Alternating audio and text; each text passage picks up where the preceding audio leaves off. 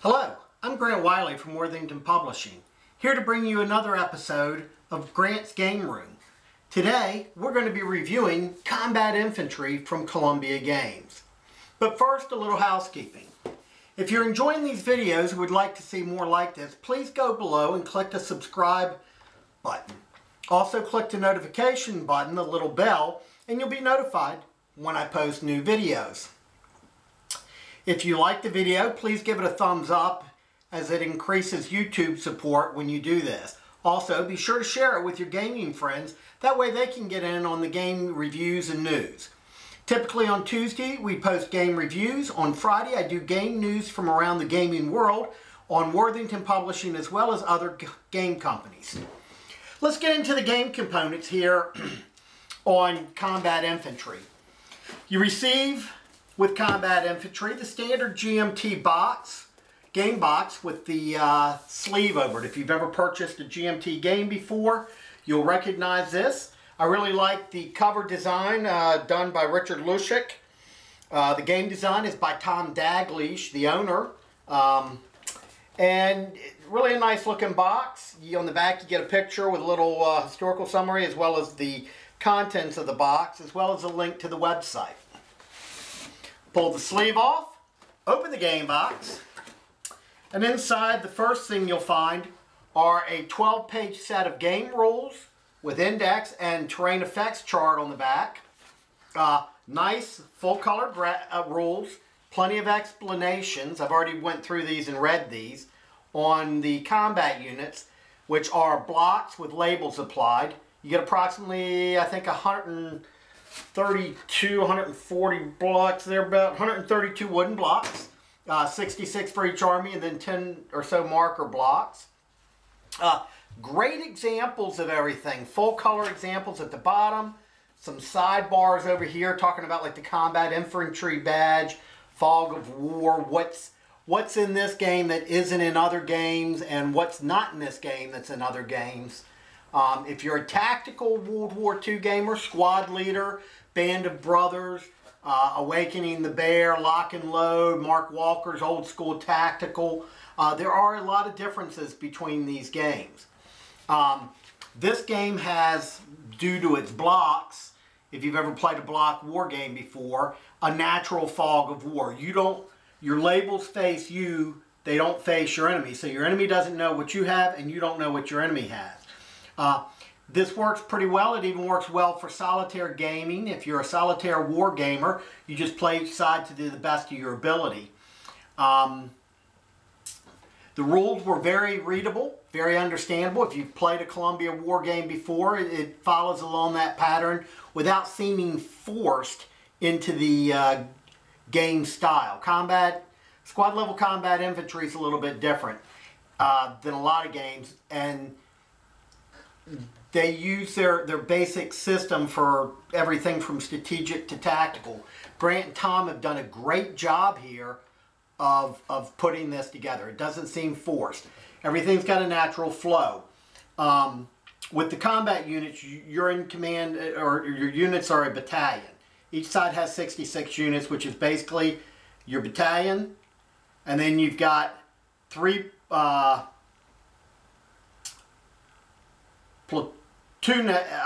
platoons, and then three companies within each platoon, and then 3 rifle squads within each company. So it works out to like 51 rifle units, something like that. And hopefully I didn't reverse that. Yeah, I did reverse it. Company HQ has 3 platoons inside. Let's see. Infantry battalion composed of 3 rifle companies. Each company has 3 platoons. So you'll have like Company A and then platoon 1, 2, and 3 within that. So it's pretty cool how it works. You've also got tanks, airplanes, mortars, machine guns, engineers, snipers, anti-tank, air support, artillery support. All pretty well done. I really liked what I read. The scenario cards. You get 6 scenarios in this, and they're presented on scenario cards, which I like, because then you can lay this out. It's got the turn record over here. It's got your board layout here. German, American. It tells you which units you get. Like in scenario 1, it's Hell's Beach, D-Day. The U.S. are making their landing. The Germans deploy first and play first. The American companies are placed on board. And then it even tells you down here at the bottom how to play it effectively if you want a little bit of a solitaire, not necessarily engine, but the best way to maybe play it solitaire. Gives you your victory conditions. This scenario is 7 turns long. I'll go through gameplay here with you in a minute. This one's 6. And this is Hell's Beach for the first. Take Carville, a location for the second. Busting the Bocage third. Moran counterattack. Last Stand, and 5 bridges. So it gives you a variety of situations there. Now what I've already done with mine is I've already labeled and bagged these. I like the colors. The Americans are green, a greenish label on a green block. And what I did is I put my markers and dice in a separate bag. Your markers are on a thin yellow piece of wood. And you've got things for blown bridges, tank wrecks, foxholes, barbed wire, anything that's really a ground effect. And what's really cool is you have engineer units in this that are assigned to your battalion HQ, and you can activate them to blow bridges, to remove wire, go through minefields, help take out minefields. Now, what I found handy for me was I broke my units up into A, B, C, and then my assets, air power, armor, things like that. So 4 bags American, 4 bags Germans. I gotta say, I love the Germans on the black blocks with the gray labels. And I'm gonna show you the units and the combat stuff here in a minute. But you get the 66 Germans, 66 Americans. You get 2 game boards. They're geomorphic, so they can be laid out different ways. Each scenario uses 1, but they're going to have additional scenarios coming out, and you can create your own pretty easy. Nice looking map boards, standard GMT woods. They depend more on hex side terrain for blocking line of sight and calculating movement. It's not the terrain you're entering, it's the terrain you're crossing, which when I was sitting there thinking about it, it makes a ton of sense how they did this. Game turns represent 10 to 30 minutes depending on the amount of action. Game hexes represent 100 meters, and each strength point, there's 4 per block for American rifle squads, 3 per block for Germans, represent approximately 3 men. German squads were a little bit smaller, averaging about 9 men, whereas the Americans were a little more beefed up with typically 12 men per rifle squad. But the boards, 2 boards look very good. If you come up with additional scenarios, you can, don't drop the board. You can link the boards up, hiding my beautiful face here. But you can see how the boards can be joined in different configurations, certain ways to allow the game to be played. This is a nice long board here if you wanted to do both. What I thought was really cool by Columbia too was, let me read the rule here, talking about scenarios, and they give you values on maybe how to lay these out if you wanted to do your own scenarios. And I'm going to read directly from the rule here. Scenario: the game contains 6 scenarios for American and German firefights in the Normandy campaign. They're inspired by history but do not pretend to cover a specific firefight. Scenarios have variable force assignments for higher replay values. Additional scenarios will be available with expansion packs. Players are encouraged to develop and submit scenarios for publication. Contributors will be rewarded with gaming dollars. So you submit your scenarios to Columbia. If they use them for future expansion packs or maybe just throw out on their website, they'll reward you with game dollars, which is discounts or money you can put towards future games. I believe they're planning on an East Front expansion and some other expansions, I'm sure, with this. Let's get into the game gameplay and the rules, and I'll give you a little bit after that my thoughts on the system and what I think what it does well. So with that, I'm going to come around to the other side of the camera, set up a scenario, and show you that. Okay. I'm going to start out by showing you a platoon HQ here. And your company HQs pretty much look the same. So this platoon HQ is Company A, 1st Platoon, movement of 5, firepower of 2. That means you roll a 10-sided dice and it hits on a 1 or 2 depending on terrain. His range is 1. His morale is 6. And PHQ stands for Platoon HQ. So that's Platoon HQ, morale of 6, firepower of 2, range of 1, movement of 5, A company, 1st Platoon. Now, this is his rifle squad from that platoon. Let's see if I can get this in here. It's focusing on my hands, not the block.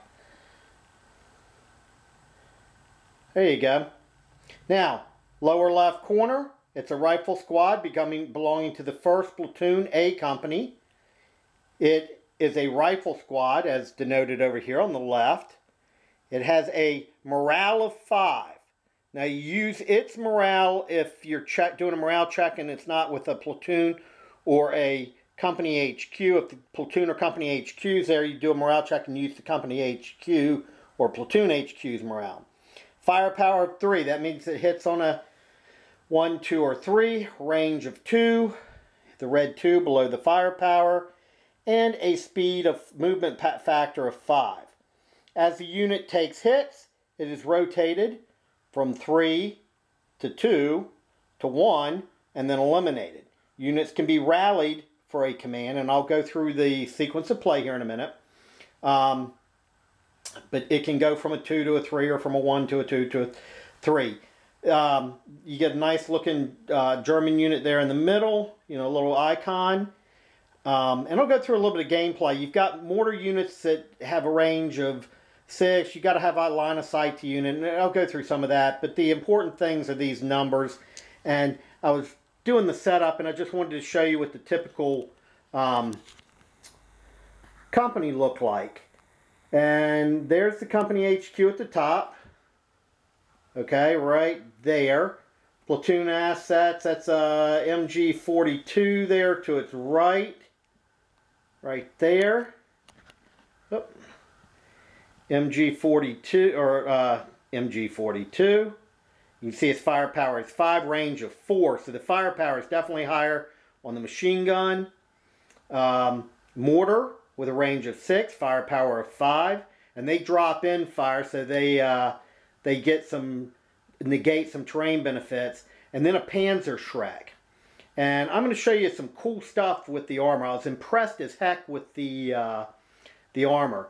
The 2, and like the 3 here on the infantry squad represent how many dice you roll in combat. So this rifle squad here would roll 3 dice at F3. So he would hit on a 1, 2, or 3. So if you rolled a 1, a 2, and a 5, you'd score 2 hits on an opposing rifle company. Let me zoom out a little bit. So there is Platoon A3, or Platoon 3 in Company A, Platoon 2 in Company A, and I've got the piece over here in my hand for the Platoon HQ in one of the rifle squads. So you can see how it sets up. Terrain limits, how many units can be stacked in certain hexes. Pretty standard, I think. For games, I like the boards here. Nice and simple. And I'm going to set this one up and then we'll jump back around. Okay, I've kind of zoomed in on a micro battle here within the game to illustrate some features. These are your platoon HQs. Again, that's the 3rd platoon of Company A. And around him, within his 1 hex range, are some of his rifle squad units. And we'll assume the 3rd rifle squad is somewhere else.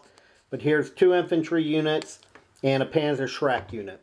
Now, battalion HQ or platoon HQs can command their rifle squads within their own platoon, plus any one battalion weapon, and this Panzer Shrek here represents a battalion weapon. You can stack 2 in a town, which is represented there. You can stack 3 and clear a beach. Now here I have a Stuart tank. Tanks have a little different thing. If you notice that red 2 there, or the yellow 2 in the red circle, that's its armor defense value. Now what's cool is, in fire combat, that is its defense. So if this rifle squad, F2, wanted to fire on this tank, you would take the defense value of the tank, subtract it from the firepower. If you have a positive number, you can fire. If you don't, you can't.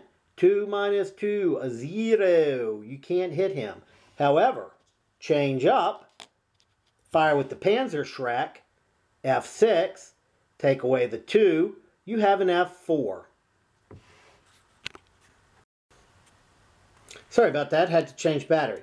So, the F6 minus the the 2 means that he's now an F4. You would roll 2 dice, scoring a hit on the Stuart tank on a 1 through 4. Firepower is pretty standard like that. So let's walk through a brief turn here, and what I'm going to do is, in this hex, I have the American 2nd Platoon of B Company, along with 2 of his rifle squads, and we have a Stuart tank here, which we've which we're going to just assign to the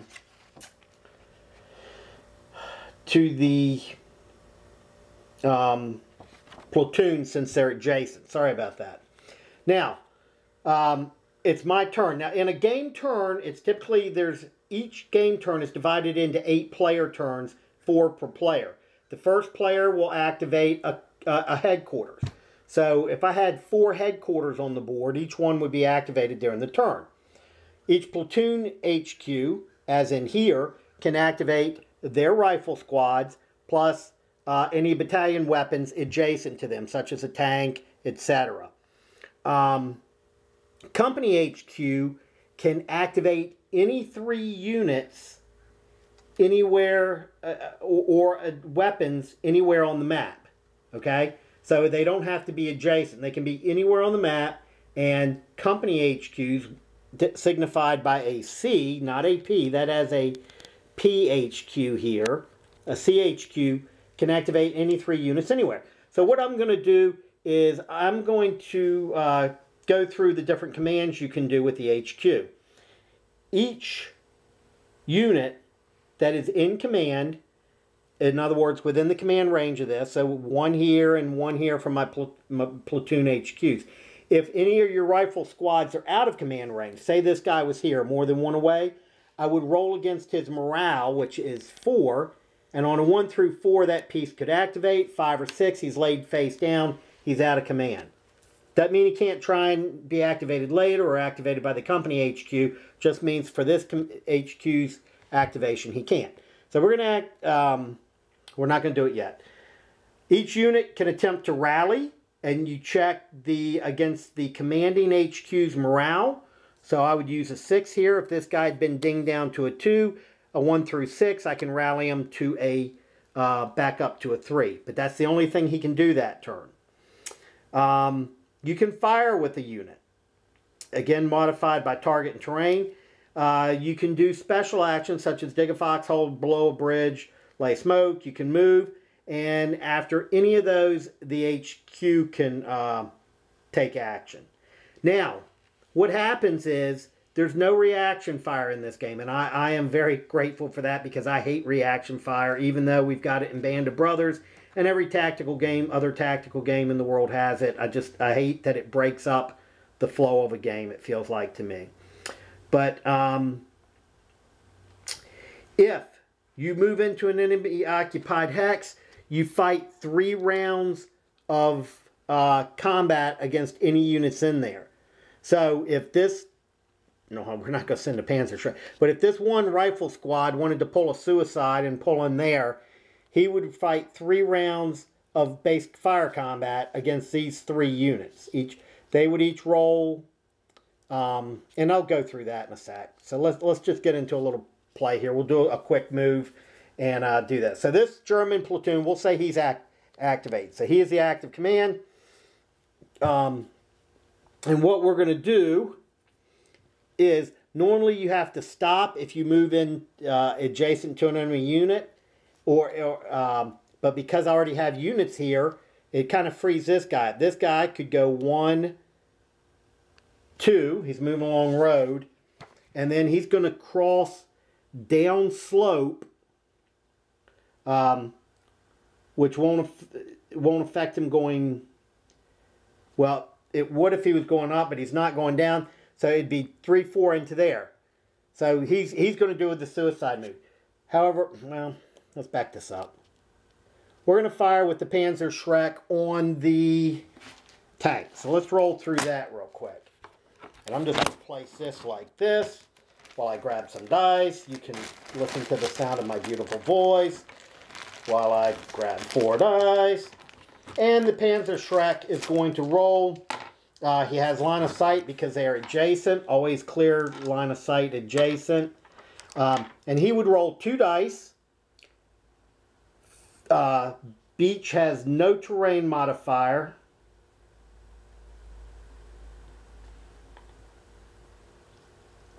Defense is 1. So he rolls 2 dice at F4 because 6 minus 2 is 4. So we roll 2 dice, and we roll a 4 and an 8. This Stuart just took a hit. Okay? The rifle squad here is going to fire into the hex here, the beach hex. And he has clear line of sight. Again, it doesn't block because we are adjacent. And he rolls F2. So he will roll 3 dice and hit on 1s and 2s. Now, I rolled 1, 2. In the case here, when 3 units are in a hex, you apply the hit to the largest unit in the hex. So we'll just apply it to one of the 4s, reducing him to 4 to 3. Now, I can move this unit. Since he's still in range, he can move. And he will go 1, 2. We're not going to do a suicide thing. We're going to bring him in to assist this rifle squad. And that is that platoon's move. Now, you can lay the pieces face down. I'd rather just lay the HQ down, and I'll know these guys have moved. Now, we're going to go with this American company. And what we're going to do here is we have a choice. We're going to activate these 3 units. And he will fire. He's an F4. He is firing 1, his F4. So he rolls 1 die and hits on a 1 through 4. However, the terrain effects chart says D2, what that means is that it takes 2 hits to knock down a level on these units. So we'll roll 1, and we roll a 3, F4. That is a half hit on one of these units. Now, you're limited into how many units can fire through a hex side if you're adjacent.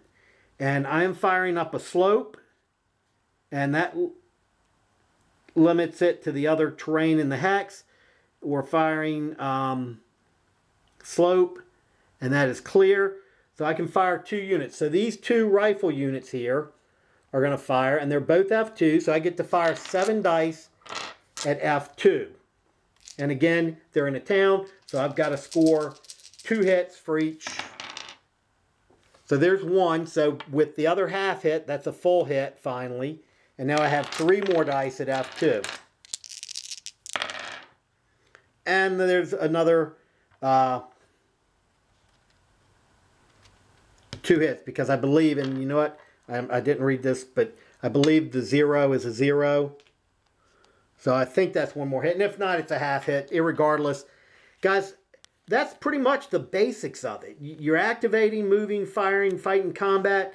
I'm going to come around and give you some final thoughts on this. But the the basics are there. That's the basics of the system. Again, pretty cool pieces, pretty cool look to them. I'm going to try and give this a play sometime this week and maybe record another full session of me playing. But I wanted to do a quick 15-20 minute review and give you my thoughts. So hang on, I'm going to come around. Okay, I've given you a show of the components, a little bit of gameplay. Everything's pretty tight in the rules.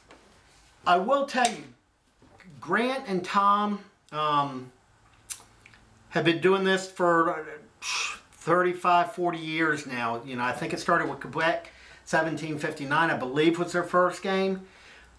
They have a standard system that they use. They know it well, and they do it well. This is an excellent game. It is not as heavy as Squad Leader. It's not as heavy as Band of Brothers or Awakening the Bear or Lock and Load.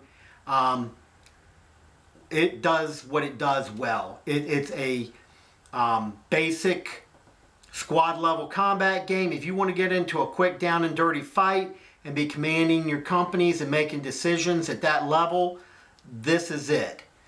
This is a very, very, very good game. And if you haven't bought it on Kickstarter, you need to go out and get it. Give yourself a Christmas present now. Order it. Do some scenarios. Get you some gaming dollars. That way you can be in for the next run on the East Front. I believe, if I know gamers, they're going to want to do East Front next. And you'll have the system down. You can start putting these boards together, lay them out in different ways. I believe Tom did a interview on the Player's Aid at Gen Con. You can find it on YouTube. And if I can find the link for it, I'll link it up here in the corner, or in one of the corners. You'll see it. And he talked about how they were talking about doing future expansions. Guys, this is a good game. I love what I really like is the firepower and how simple they made combat. There is no facing to worry about. There is no reaction fire. It's baked in certain things. And I love seeing baked into a game design.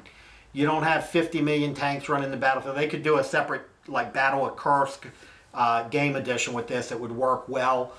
But because of the firepower, because of the hex side limits, because of the how you're tied to your headquarters, and it runs up a chain of command, it creates, I feel, a realistic squad level game, even without the reaction fire and facing. I don't know why so many people get their head wrapped around facing on a squad level game when in 1 minute, and trust me, I've shot plenty of guns in my lifetime, you can spin around and face to your rear and turn around and you know, be blasted in all kinds of directions in 1 minute. I could put down a field of fire that, you know, too many people aren't going to get through.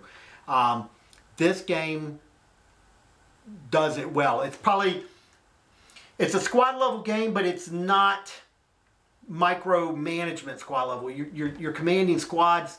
It feels different than Band of Brothers. It feels different than the other games I've mentioned.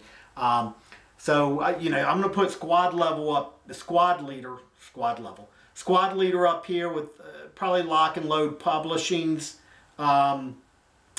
title. And below that, in complexity and maybe a little bit depth, although I still think they have equal depth, is Band of Brothers, Awakening the Bear, Old School Tactical. And then this, complexity-wise, is below that, but it works well. I can't recommend any one of those over the other. If you like those, you will absolutely love this game. Get it. Grant, Tom, my hat's off to you, man. You guys did a great job here.